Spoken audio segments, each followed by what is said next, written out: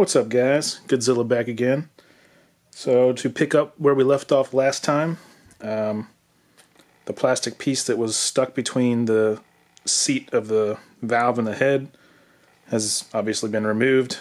I took the head to my buddy Chris at the machine shop that's pretty local to me, and found out that this valve is bent slightly. I'll insert a clip of that here. Well, it is bent, as you can see. Trying to get a good angle. There you go. Up, down, up, down, up, down, up, down. Time for a new valve. So, I ended up buying a new intake valve since what I'm running is stock anyway. So, there's the part number for that. So, there's the new valve. Here's the old valve. So there has been some machining done to the valve that was in there. You know, the tips have been done a little bit. So in the process of doing all this, I'm going to be lapping it to the head just so that we get a good seal. And then I'm going to have to, you know, re-shim this one valve to make sure I have the right size shim for the cam, since I can probably show, it's hard to see. It looks like there's been a little bit taken off of this valve right here on the top as part of the machining process, so we'll just have to measure some stuff and we'll do some clearancing to get the clearance right between the cam and the bucket. So anyway, in this video, I'm going to be lapping the valve to the head so we get a good seal, and then we'll be one step closer to getting this thing back running.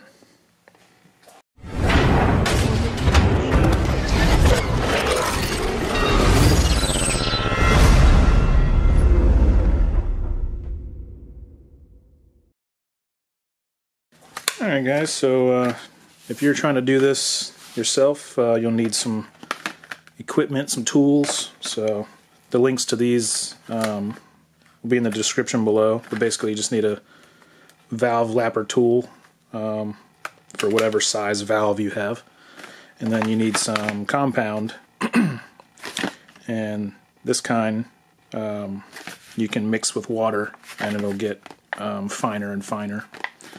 It's just Permatex. Like I said, the links will be in the description below. Not too expensive. So first I want to just clean the area off. I'll just use some brake cleaner and a microfiber towel, and then if I can find my permanent marker, we're just gonna mark up the seat here and then also along the edge of the valve here, so that when we are grinding it away, lapping it, and we take it off, we'll see that, you know, the marker will be gone and we'll have just metal showing, so we know that those areas are actually seating together, and if there's any marks left from the marker, we need to keep going so that we have an even surface. So let's go ahead and do that.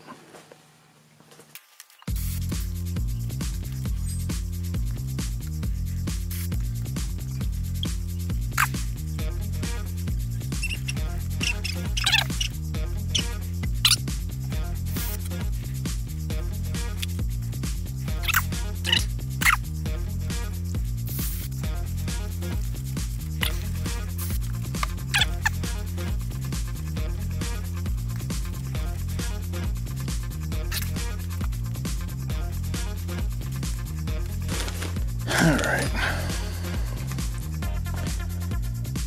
so here's the new valve.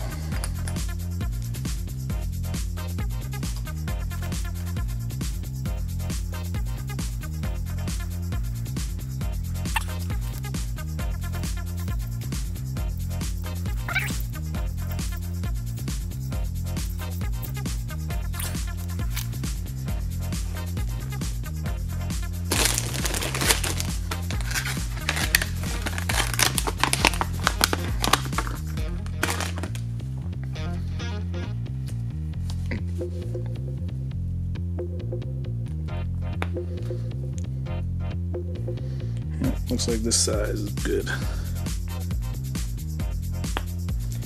Alright. So here's the valve grinding compound. Let's see if I can't read this here. Apply compound to the face of the valve and rotate the valve lapping tool back and forth until compound becomes smooth. Inspect the valve and seat. Repeat until desired mating surface results are obtained. Clean excess compound off all parts before assembly. There are four grit sizes in one application. The valve grinding compound is 220, 180, 150, and 120. Starts out 120 and then grinds down to a fine 220. To thin the compound, add a few drops of water. So if you want to check out like the whole process of a whole head, there's a guy on YouTube, I follow him, he's pretty cool. He's doing a Time Attack RB26 R32, and it's Tangles01 or Tangeless01, I don't know how you pronounce it, but he just did some valve lapping on his whole head, and he goes into a little bit more detail. So anyway, I watched his video and learned some stuff, so thanks, man. So anyway, let's see. So one of his tips was that before you put the valve down through the guide and the seal and all that, you want to just put some oil on it so that, you know, it seals up, or not seals up, it lubricates the seal. That way it doesn't like rip it or whatever as you're putting it down there. So let me find some oil. There you go. So this is the oil that I use after the break-in. It's Driven Racing Oil. It was recommended to me by my engine builder. It's BR30 for the break-in oil, and then this is the synthetic oil that I run now after the break-in. So there you go.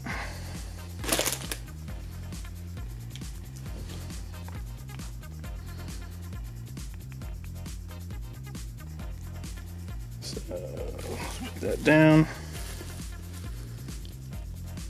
Well, I guess I shouldn't have done that yet. I don't even have the valve lapping compound on there. Alright. One step at a time, Dustin.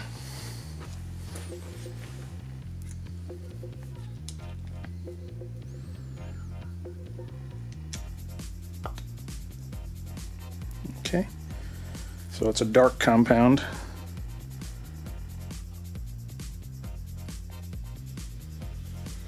I can feel the grittiness in it.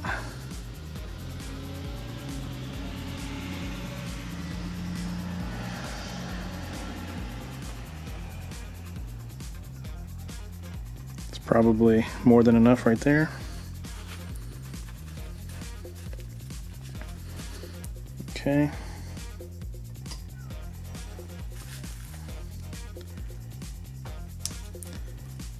And just a, you know, obviously a preface to this, I am not a professional, so I'm just doing this in my garage, and follow my example at your own risk. There you go.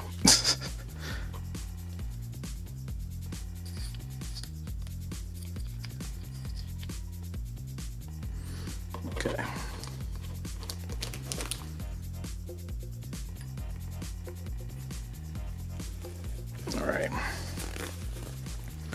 Alright, so let's try this out.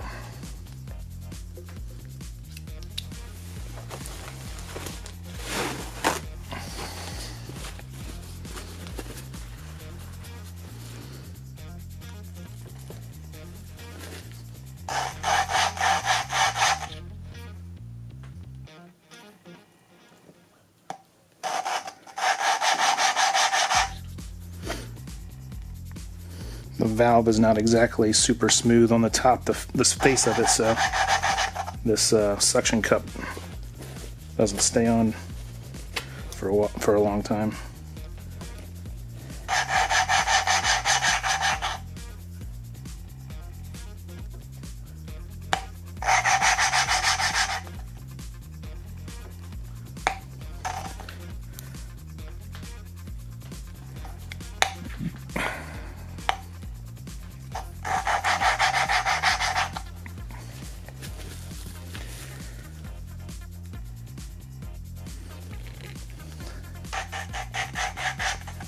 Man, this can be tedious.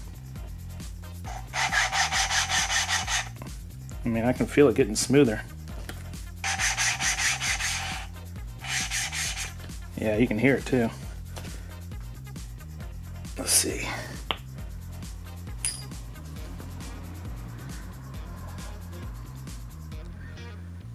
Yeah, I can see the compound has taken away the marker. So,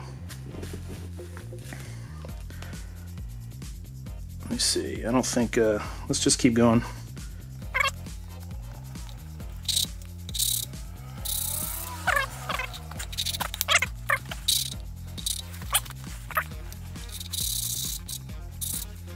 I'm sure you engine builders out there probably be like, what are you doing? You're doing it all wrong, or something like that. But I'm here to learn too.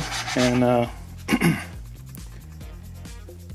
my buddy at the machine shop told me that, you know, it's pretty much all there is to it. He didn't see any kind of reason while inspecting it that there would be any reason I can't just get a new valve and lap it to the head and be good. So that's what I'm doing.